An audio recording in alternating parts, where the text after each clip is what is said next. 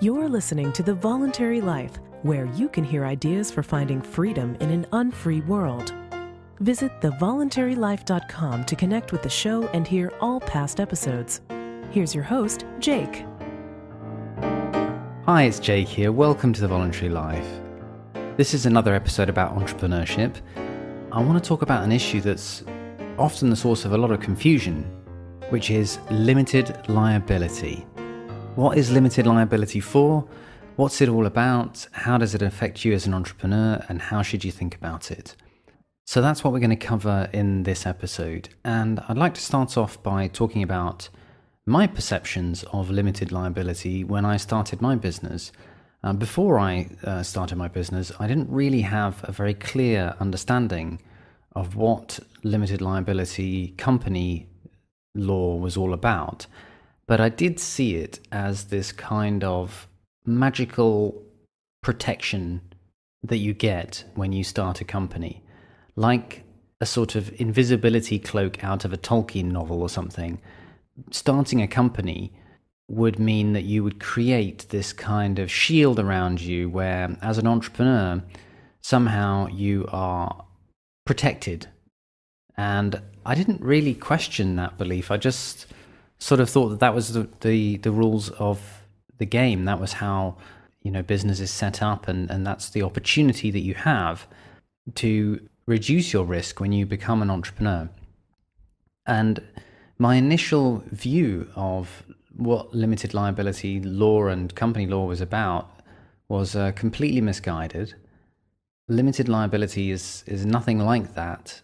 And the view that I had was also quite confused in terms of what limited liability is for and who it's for. So hopefully what we'll do is to clarify some of those things as I've now come to understand them. So let's make a difference between what the principle behind limited liability is and what the law is in any particular country or in any way that it's enacted.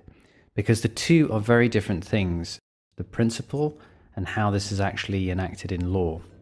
So let's talk about the principle first. So firstly, the principle of limited liability has nothing to do with you as an entrepreneur running a business. Limited liability is not for you, it is for investors. And maybe you are also an investor. You probably will be, because if you're not investing your own money, then it's going to be difficult to persuade anybody else to invest. But nonetheless, it's not for you in your role as the business director, if you like. It's for those people who invest in your business. And the basic idea is that those people who invest in the business want to have some control over the business. So in other words, they want to be able to have some say in how the business is going, but they don't want to become actively involved. They want to be passive investors. And that means they want to have a limit on the amount of liability they have for money. And that limit is the money that they invest themselves. So I'm sure that you know most of this, but just to run through the basics, typically the way that works is that investors will buy a fraction of the ownership of the business, and that is represented in their shares. And the money that they invest in buying those shares goes towards the development of the business. And if the business goes into financial difficulty and gets sued by someone who demands a huge amount of money, or if it has loans that need to be repaid and so forth, then the assets of the business can be used to meet the business's obligations, but the investor doesn't have any of their own personal assets at stake. So in other words, nobody can go after them individually for more money than what it is that they actually put into the business in the first place.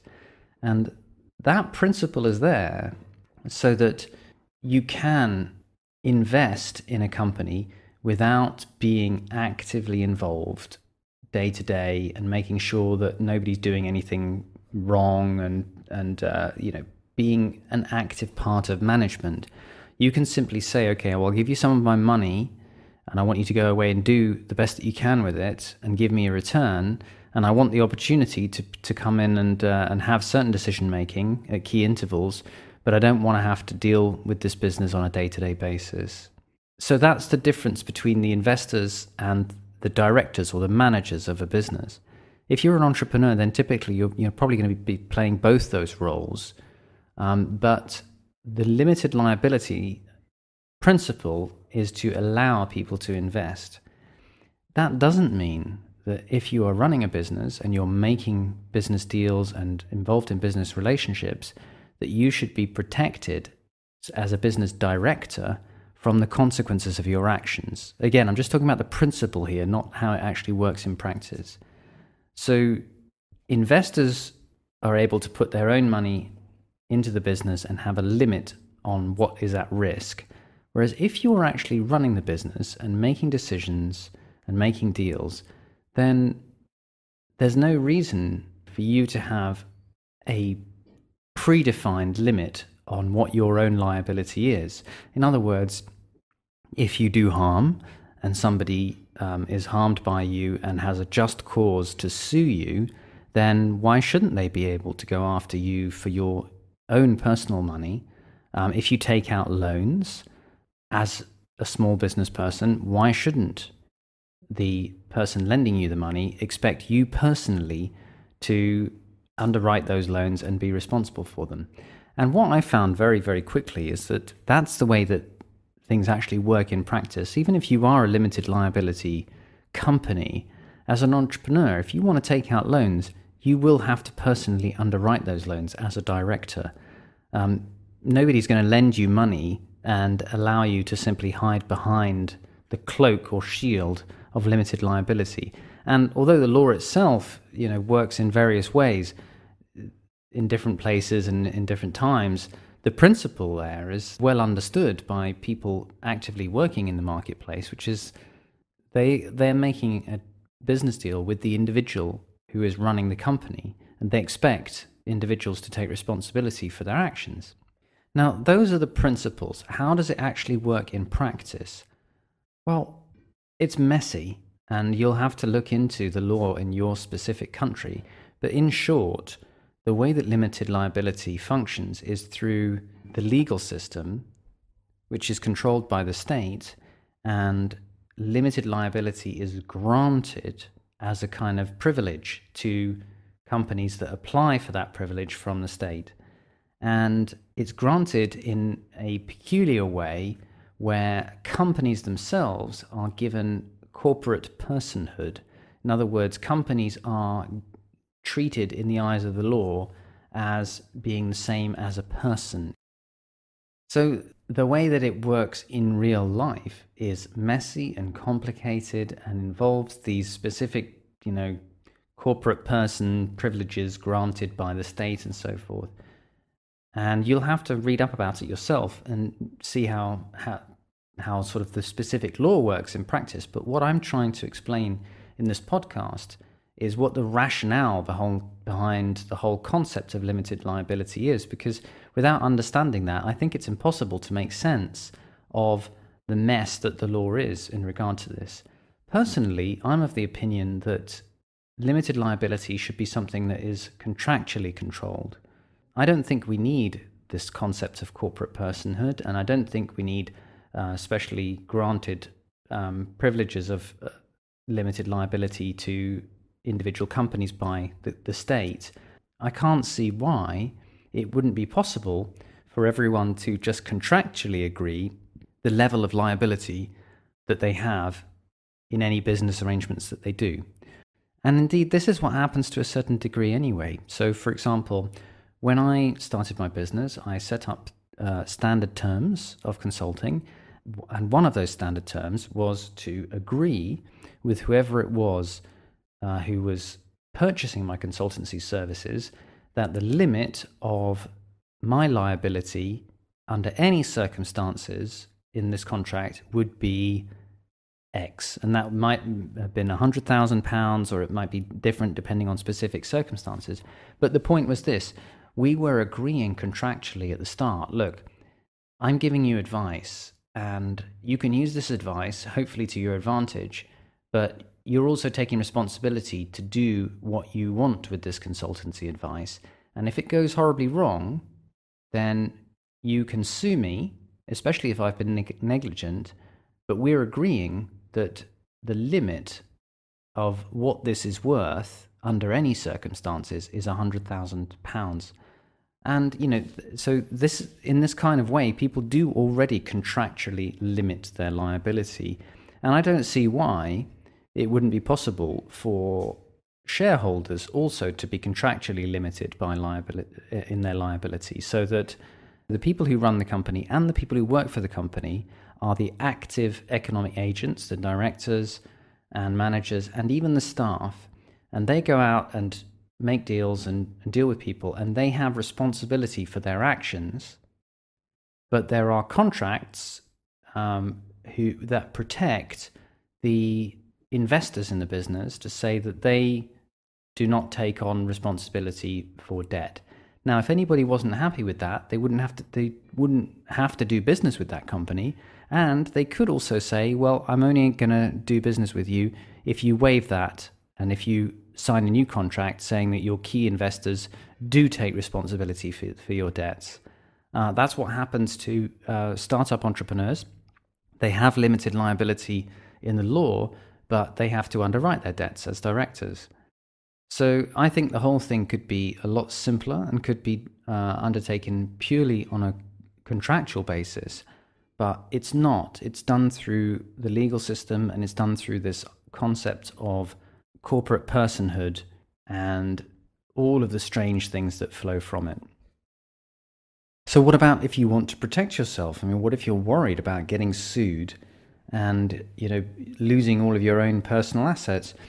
Well, there are contractual ways of protecting yourself as well. And I mean, that's basically insurance. That's what insurance is for. And despite limited liability, you're probably going to need insurance anyway. You can have insurance for professional indemnity. So in other words, you can be insured so that if somebody sues you because you've been negligent in your work, then you can be insured against that. And you can have insurance for all kinds of other things that you may need to protect yourself in terms of your employer's liability, your public liability for acts that you may do that cause damage and so forth.